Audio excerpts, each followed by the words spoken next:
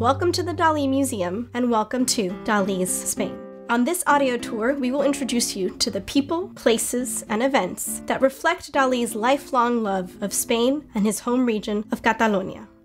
Working alongside professional actors, editors, and recording engineers, this special tour was written and performed by 8 Tampa Bay area high school students as part of the museum's Teen Voices program. My name is Denise de Leon, and as the museum school program manager, I had the pleasure of working with the creative teens who produced this audio tour. These 8 students combined scholarship and their personal voices to present paintings from our collection that showcase the Spanish culture, landscapes, and lore that inspired Dalí. If you or someone you know would like to be a part of this Teen Voices project in the future, or learn more about our K-12 education programs, please visit our website for more information. And now, the members of Teen Voices invite you to let them be your guides on your journey through Dalí's Spain.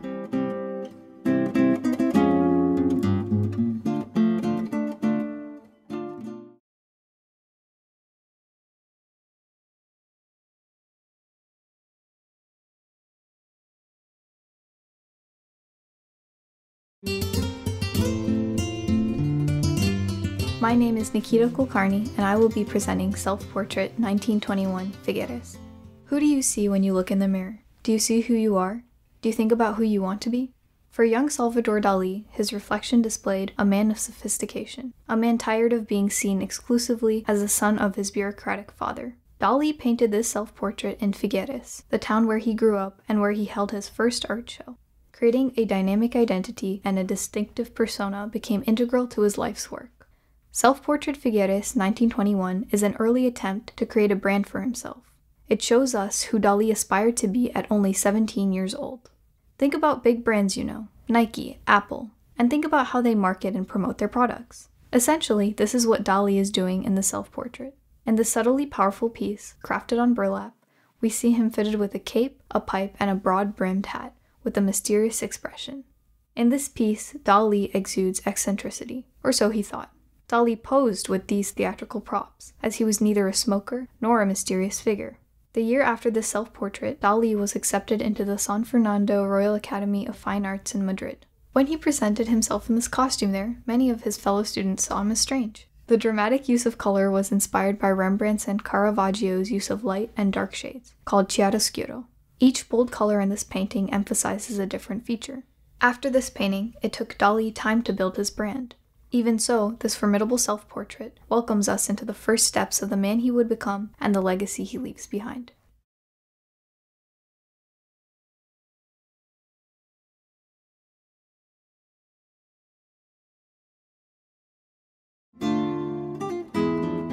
My name is Stephanie Ramos, and I'll be doing Catechis.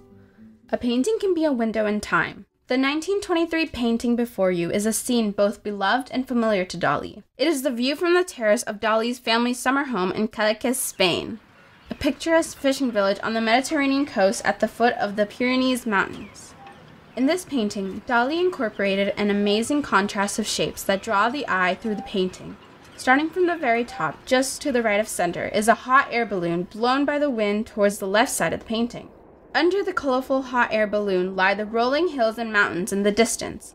The shape of the hills greatly contrasts with the cubic style of the almost too perfect to be true town on the banks of the gorgeous Mediterranean Sea. The geometric shape of the houses in the town are done in a cubist style, contrasting with the rounded and flowing scenery around it. After taking a long look at the town, your eye starts to wander down toward the curvy, windswept olive trees, a symbol of Spain. Lastly, the 7 girls playing at the bottom appear quite similar, don't they? In fact, they are.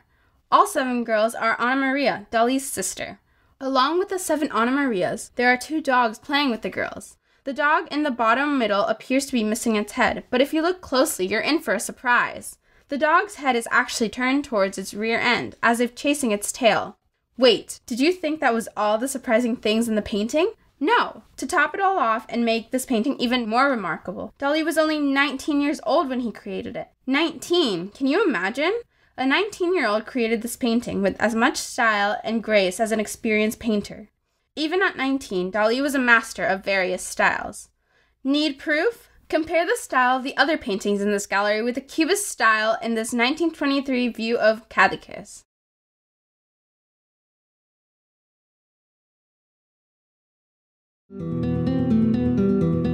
Hello, my name is Christopher First, and I'm going to be presenting Basket of Bread. Most people think of Dalí as the great surrealist artist, and he was, but only for about 10 years. The Basket of Bread is a great example of a work that wasn't created during this iconic period. This oil painting was done near the end of his time at art school, and he painted it to prove to everyone that even at the age of 22, he was going to be a master artist no matter what. Dalí is first and foremost influenced by his home region of Catalonia. Many Catalan traditions have made their way into some of his most famous works. Bread was an integral part of their culture and an important symbol in Catholicism. Dalí has a history of incorporating bread into his art, and sometimes even into his outfits. In 1961, he wore a bread hat to a bullfight. This piece is an early indication of his infatuation with bread and an important stepping stone in his career. Now that we understand the background of this painting, let's take a look at the piece itself.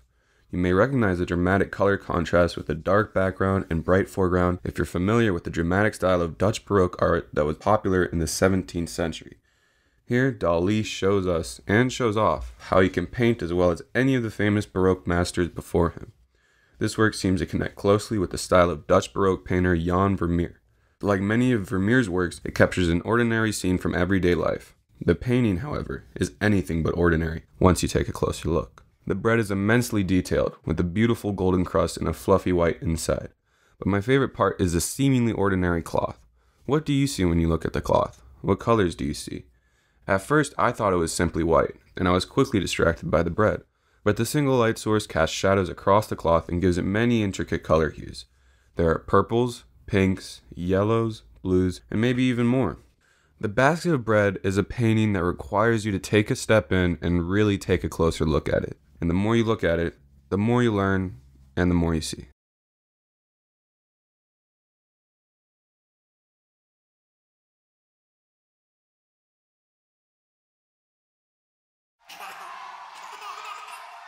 My name is Etimi Candy, and I'll be presenting Portrait of My Dead Brother. If you think Dalí's eccentric, this painting should help you understand a major reason for that eccentricity. Created in 1963, Portrait of My Dead Brother depicts the face of the artist's late brother. Well, not exactly, but more about that later. Before Dalí was born, his parents gave birth to his brother, Salvador Gallo Anselmo Dalí. Unfortunately, at the age of 21 months, he died of a flu-like illness. Dalí wanted to transmit his feelings about his dead brother into this painting. Consequently, the dark brown colors give it a somber mood, and the gray overcast clouds in the warm sky further create a melancholic atmosphere. The most prominent thing in the painting is the face Dalí claims to be his dead brother. He wanted to convey his feeling of being haunted by a sibling. So, rather than have the face completely filled in, he composed the image of dots with varying tints and shades of red. Not filling in the face gives the impression that Dalí's brother is present and is not present at the same time. These dots are cherries, a fruit that appears frequently in Dalí's paintings. The cherries in this painting represent molecules and reflect the artist's fascination with science. The dark cherries form the eyes, nose, and lips of Dalí's brother. Right below the nose are two cherries connected by their stems. Their connection signifies the bond Dalí has with his late sibling. Yet, despite this brotherly connection, there are elements in this painting that highlight Dalí's struggle to cut his brother out of his life and become his own person. The figures at the bottom right corner represent conquistadors, Spanish soldiers who often removed the inhabitants from the lands they conquered. Dalí wanted these conquistadors to purge his obsession with his dead brother so he could develop his own identity. So, why do many say that this painting does not depict Dalí's dead brother? For one, Dalí's brother died at the age of 21 months. The last time I checked, a 21-month-old doesn't look like a grown man. By painting an older version of his brother, he is demonstrating how his sibling continued to live in his mind, heart, etc., even though he's dead. One could suggest he was always around. Secondly, the model Dalí used for the face is unknown. Who do you think he used to paint his brother's face? Why did Dalí feel haunted by his brother? Dalí felt that he was a replacement child. After all, he played with his brother's toys and wore his clothes. He was even born only 9 months and 11 days following his brother's death. And here's the real kicker. Both had the same name, Salvador Dalí. As the painting shows, Dalí didn't want to be the replacement for his brother. He wanted to be his own person. This led him to develop the eccentric personality we know and love today.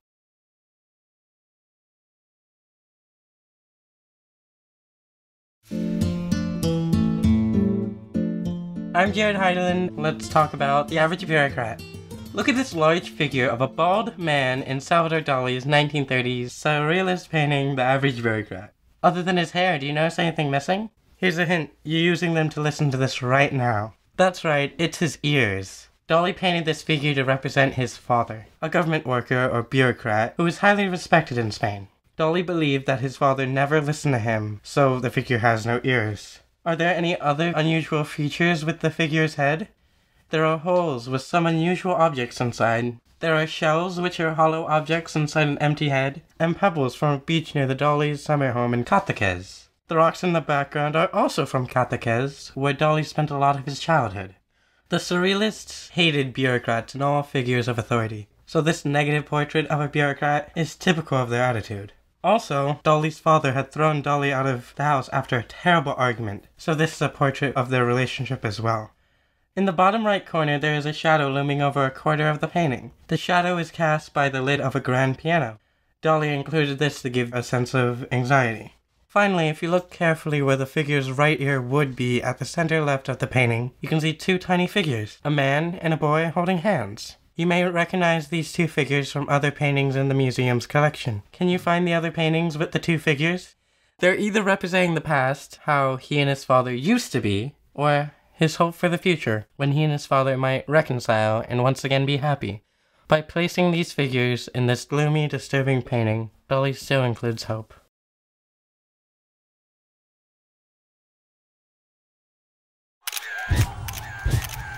I am Jacqueline Marie Santana, and I'll be talking about the Surrealist poster. Imagine, it's 1934, and Dalí invites you to the famous Julian Levy Gallery for his Surrealist show. Pretty awesome, right? Before you enter the gallery, you're greeted by a wonderful poster, the artwork you're standing in front of now. You see the famous melting watch, Dalí's iconic nanny Lucia, ants, a key, and a keyhole with water pouring out of it. But hold on, who's that man covered in dotted red patches? Let's retrace our steps through the painting and identify the symbols we see. We see the melting watch, a reference from Persistence of Memory, the painting that established Dalí as a famous surrealist artist. Next, we see Dalí's nanny. She's in her gray dress and a white apron, a symbol of close family bonds. Then we find the ants, a reminder and symbol of death. The metal key hanging on the poster and the painted keyhole symbolize unlocking the unconscious. Dalí uses symbols as a powerful tool to give his work many layers of meaning. As you walk through the gallery, try to find other paintings where Dalí uses the same symbols. Now that we understand the symbols in the poster, let's tackle the mysterious man. Who is he? Where did he come from? He didn't just pop out of nowhere, right?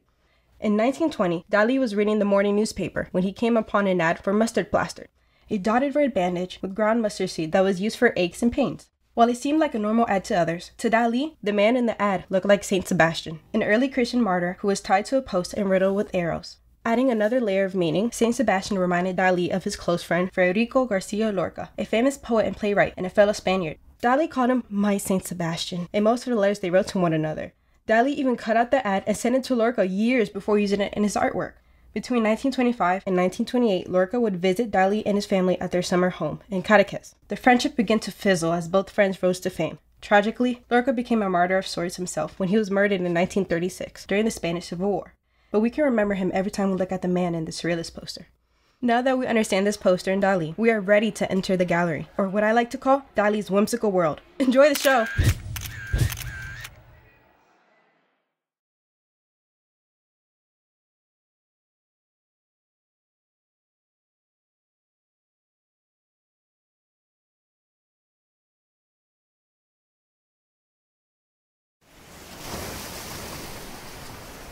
Hi, I am Jenna Feller, and my painting is The Discovery of America by Christopher Columbus. You may think you know the story of Italian explorer Christopher Columbus, but Dalí had other ideas. Dalí read a theory that Christopher Columbus was not Italian, but rather a Catalonian from Girona, a town near Dalí's childhood home, and what he believed inspired him to create The Discovery of America by Christopher Columbus, his largest work and a love letter to Spain. Columbus is depicted in the lower left corner of the painting as a young man, which may not be what you traditionally think of from your history books. This is because Dalí's Columbus was modeled after a waiter Dalí and his wife Gala met in a New York restaurant called the Russian Tea Room.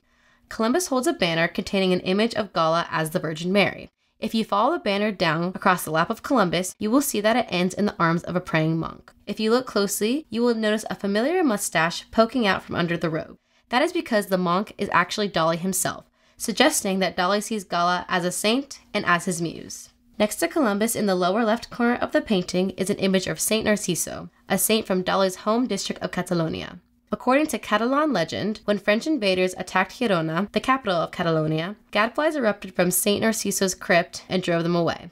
Dalí references this religious legend by depicting the saint disintegrating into crosses and flies. The story of Saint Narciso is important not only to Dalí, but to all Catalan people, and is painted again in the hallucinogenic Toreador, another of Dalí's masterworks. Dalí continues this religious theme in the middle of the painting on the sails of the Santa Maria, the ship that took Columbus to the New World. The bleeding cross on the lower sail shows the blood of Christ. On the upper sail, the shadow of the crow's nests represents the cup, and the white circle above it represents the wafer of the Catholic Mass, which Columbus is bringing to the Americas. The final major object of the work is the strange, out-of-place, brown sphere at the bottom of the canvas. This is a Sputnik sea urchin painted without the spines, but encircled by two metal bands symbolizing orbiting spacecraft, a nod to the Sputnik satellite sent by the Russians into space a year earlier. Dalí adds this to suggest that the discovery of new worlds does not end with America or even Spain, but continues into the universe.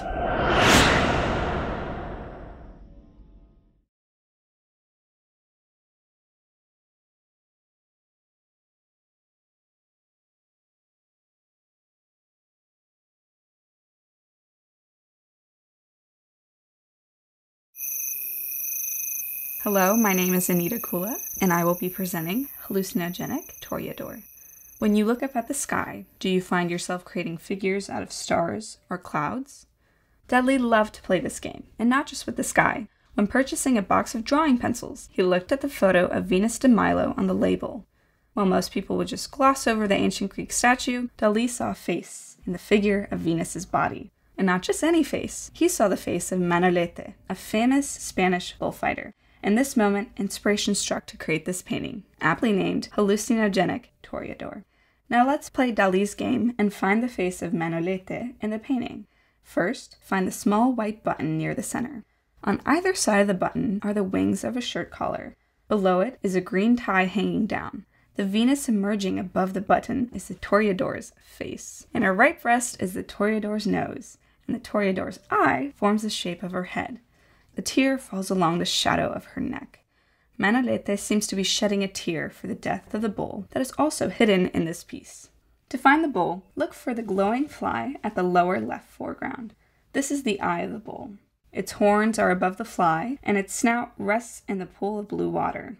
A woman in a bikini floats in a pool, a reference to the growing tourism in Dalí's region of Catalonia.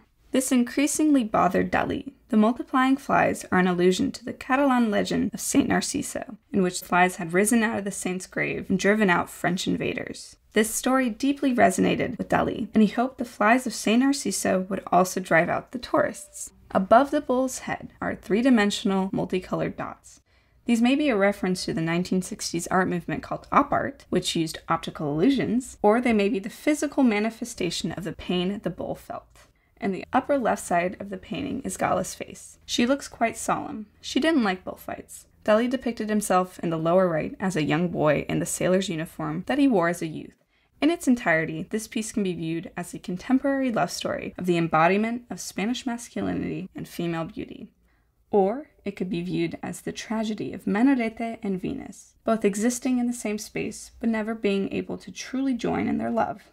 This piece as a whole is a combination of both the past and the present, his childhood and adulthood, modern and ancient beauty, and the ever-changing definition of masculinity. Dalí painted this masterwork between 1969 and 1970, proving that even late in his career, his creativity and his innate ability to perceive the world in different and exciting ways continued to flourish.